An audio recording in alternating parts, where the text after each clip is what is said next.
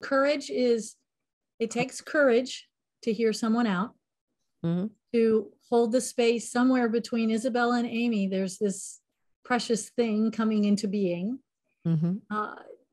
It's not easy in our society.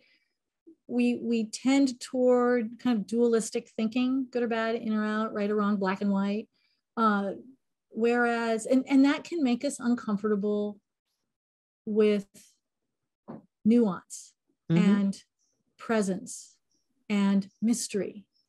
And every time I'm talking with someone new, I don't exactly know where the conversation's going to go, just like you and I don't know. And you and I are expressing courage right now because we're allowing this conversation to evolve.